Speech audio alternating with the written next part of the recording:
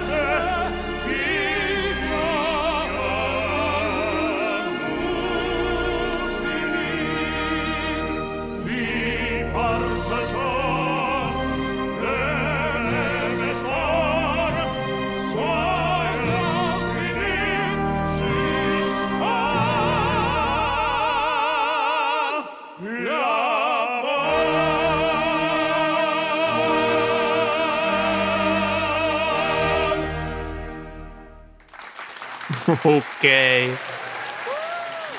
Wow.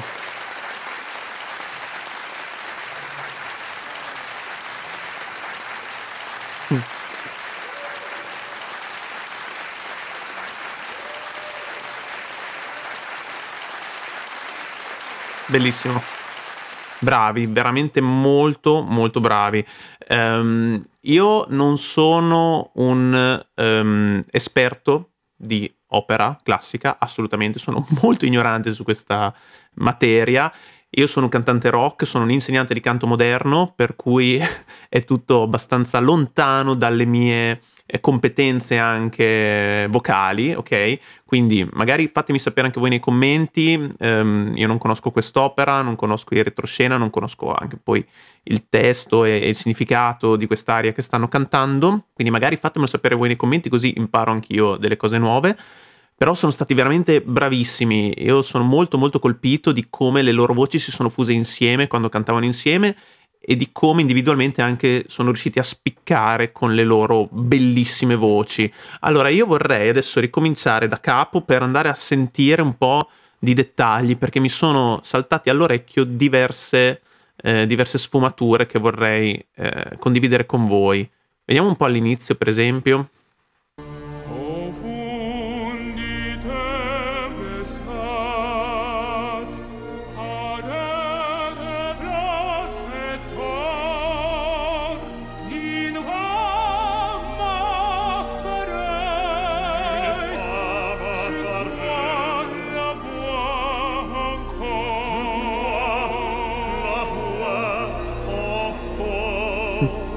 Ok, allora, intanto conosco veramente poco anche Placido Domingo, per quanto sia un nome che ho già, diciamo, sentito, molto famoso nel suo ambito, però non sono molto esperto, insomma, della sua carriera, voglio dire.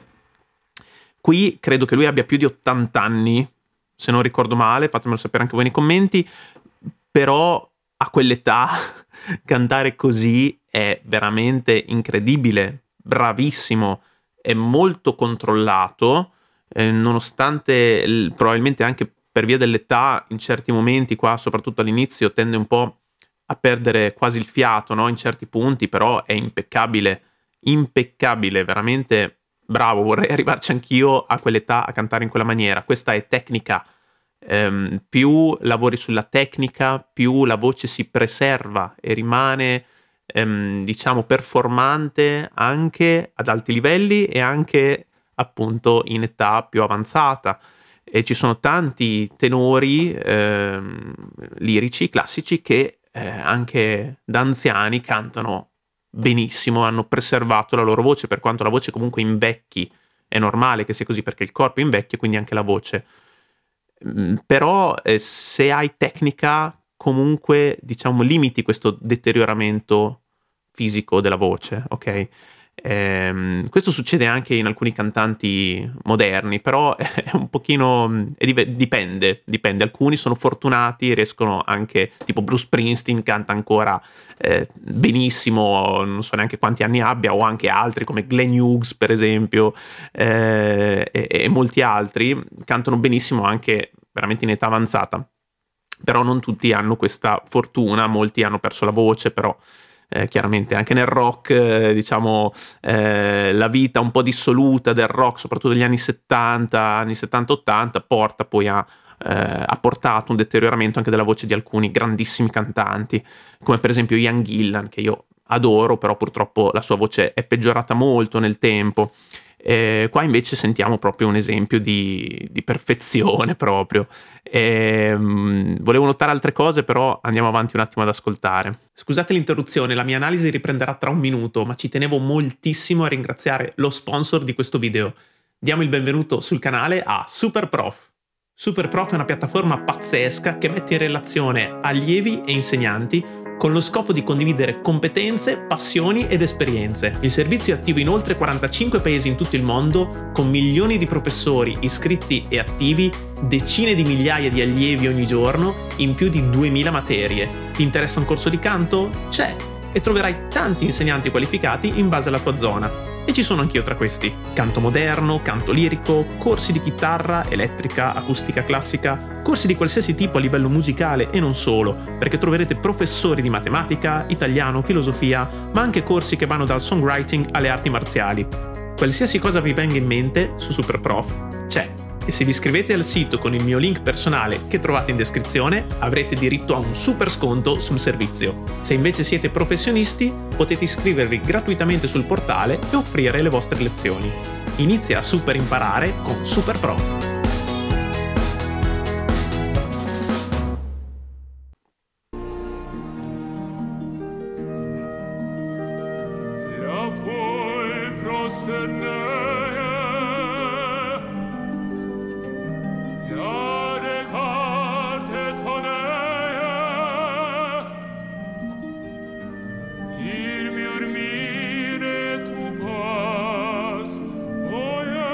Ok, qua DIMASH è bravissimo, ok, bravissimo.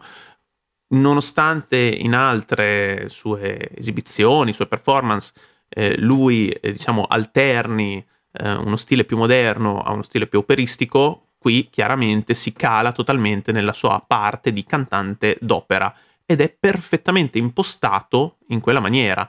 Io vi ripeto, nonostante io non abbia mai studiato canto lirico in prima persona, quindi io non lo so fare, quello che sta facendo lui, però so riconoscere alcuni elementi che devono assolutamente esserci in questa performance. Per esempio, guardate come tiene le labbra, ok? Ci sono proprio dei momenti in cui protrude le labbra, ok? Quindi le porta in avanti per allungare il suo tratto vocale, in questo modo enfatizzare le frequenze basse, diciamo così, o comunque dare più corpo al suo suono, dare anche più potenza, più proiezione. Il canto classico va cantato senza il microfono. Qui chiaramente hanno un microfono davanti, però sono microfoni panoramici, non sono microfoni dinamici, quelli che si tengono in mano, insomma, per intenderci, il cosiddetto gelato, ok?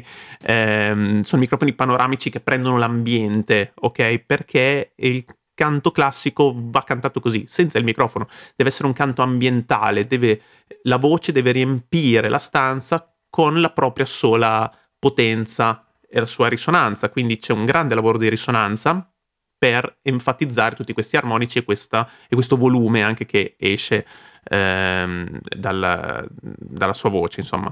E poi ha un'impostazione perfettamente statuaria.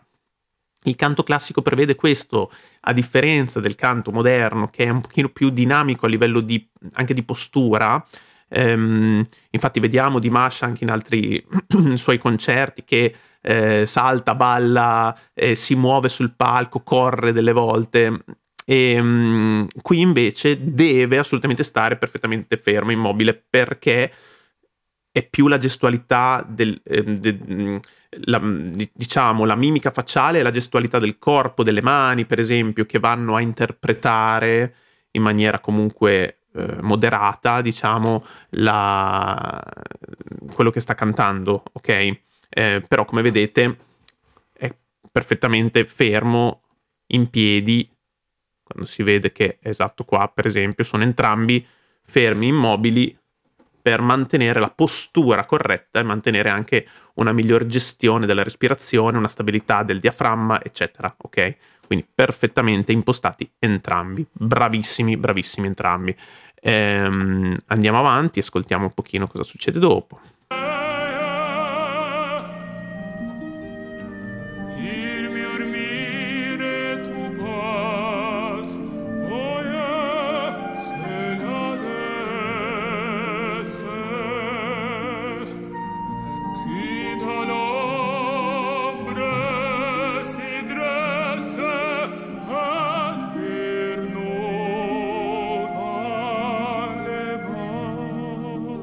Bellissimo questo sfumato che è andato sul pianissimo. Ci sono tanti punti dinamici in quest'opera, in quest'aria, in cui soprattutto DIMASH va a sfumare sul pianissimo oppure dal piano ritorna sul forte, quindi tanti giochi dinamici che si controllano sempre con la respirazione. Quindi controllo totale della respirazione, bravissimo. Questa impostazione molto verticale, col palato molle alzato, la mandibola sganciata, quindi labbra protruse e laringe in posizione media, medio-bassa, ok? Non è affossata, non è forzatamente portata verso il basso, però comunque in una posizione non certo alta, ok? Quindi è tutto finalizzato a enfatizzare sempre di più questa risonanza, ok? Andiamo avanti un attimo.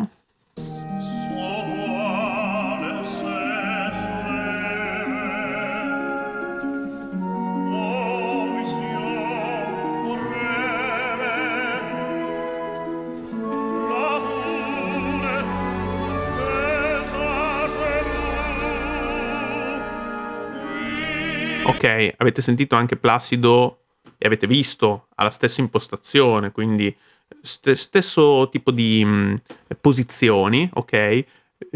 Placido, paradossalmente, lo percepisco, il suo suono lo percepisco come un po' più proiettato, un po' più, diciamo, ci sono più frequenze alte, è un po' più penetrante, probabilmente è anche molto abituato appunto a cantare senza il microfono, mentre DIMASH comunque appunto alterna l'uso del microfono con queste situazioni invece in cui canta senza il microfono, per cui secondo me DIMASH è molto più, diciamo, abituato a una tecnica microfonica moderna. Comunque qui rende benissimo, però percepisco il suono di Placido molto più lirico, diciamo, proprio puro, totalmente puro. DIMASH, per quanto sia bravissimo nel stare su questo stile, si porta un po' un'impostazione un po' più moderna, che ammorbidisce un po' questo suono. Secondo me è una mia opinione, poi magari fatemi sapere anche voi nei commenti, se ci sono anche esperti di canto lirico, magari possono confermarmi o meno questa cosa, però comunque non gli si può dire niente, perché DIMASH è veramente incredibile, incredibile, assolutamente. E poi sentite qua come quando cantano insieme le loro voci si fondono benissimo.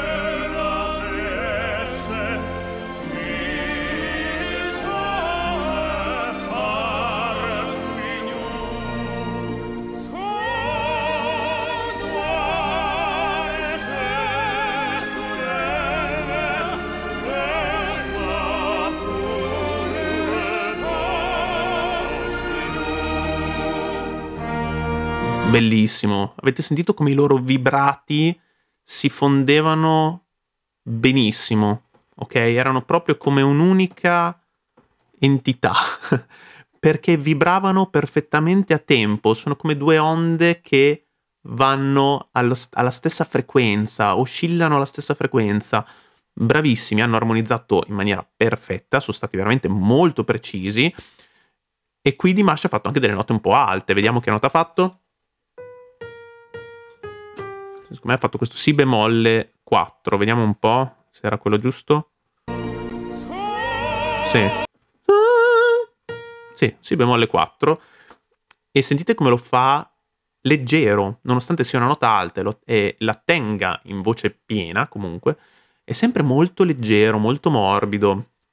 Bravissimo. Non va mai a forzare, non va mai a spingere. Molto bravo. Bene, andiamo avanti, ascoltiamo la seconda parte.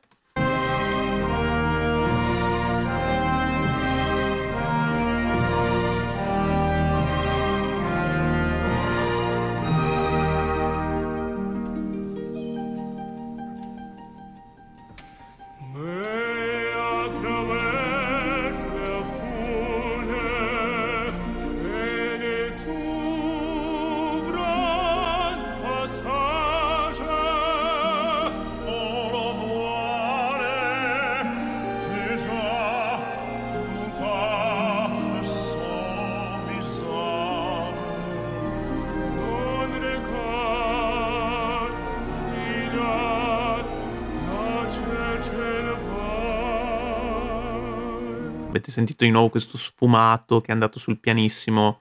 Bravo, bravo DIMASH. Mi piace moltissimo come gestiscono il vibrato, sono bravi, sono regolari, sono musicali, entrambi, controllo del vibrato pazzesco, fondamentale per questo stile, assolutamente fondamentale. Se togli il vibrato a un brano del genere, togli tutto, togli proprio una parte della melodia. È fondamentale vibrare a tempo e in maniera controllata, e anche questa è una gestione perfetta del fiato. Ok, il vibrato esce bene se gestisci bene la respirazione. Ok, appoggio e sostegno, qua perfetti. Andiamo avanti.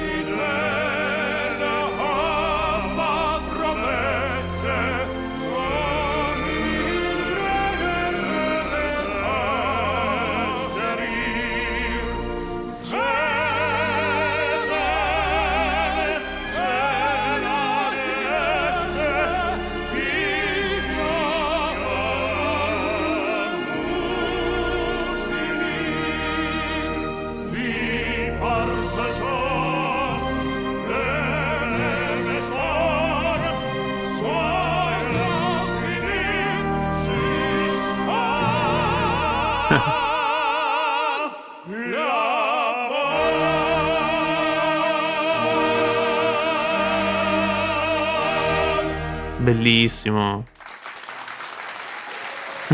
Questo finale è pazzesco, pazzesco, bravissimi. Poi particolarissimo il fatto che cantino in francese, uno spagnolo e un kazako che cantano insieme in francese, pazzesco. Se ci sono degli amici che mi seguono dalla Francia, fatemi sapere nei commenti anche come hanno trovato, come avete trovato la pronuncia di questi due cantanti. A me sembra molto molto buona.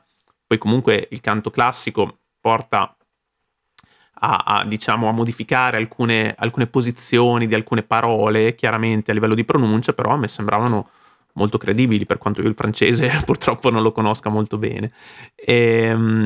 Guardate, c'è stato un momento quando hanno fatto l'acuto finale, per esempio qua, ecco, guardate proprio le loro bocche, sono perfettamente impostate, quindi zigomi leggermente sollevati, ma soprattutto diciamo mandibola sganciata, creano proprio spazio, creano cavità.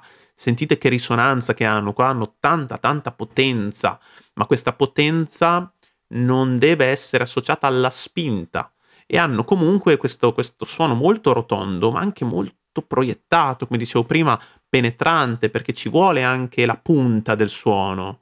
Nel canto, e soprattutto nel canto classico, si usa la metafora dell'uovo, ok? Il proprio suono deve essere come un uovo, perché l'uovo ha diciamo, il corpo rotondo, quindi questo simboleggia la rotondità e la profondità, la pienezza, la ricchezza del suono che andiamo a ottenere, però ha anche la punta, ok? Perché si restringe verso l'alto, e la punta simboleggia invece gli armonici superiori, simboleggia la punta nel senso di penetranza, di squillo del suono, ok? E infatti anche il cantante d'opera cosa fa? È vero che mantiene la bocca ampia per cercare di creare più cavità possibile, il palato al sollevato, eccetera, però in realtà crea anche un restringimento dietro, nella zona più o meno dell'ipofaringe, ok? E questo restringimento produce un suono appunto più ricco di armonici acuti, e anche, diciamo, scarica un po' il lavoro delle corde vocali, e quindi riesce a far sì che il suono non sia sforzato. Ok, queste sono tecniche che si imparano, si usa molto anche nel canto moderno, anzi questo restringimento, questo squillo viene talvolta enfatizzato, però anche qui assolutamente c'è questa componente. Bravissimi, bravissimi entrambi. Riascoltiamo l'ultima volta questo finale perché è stato pazzesco. Qui.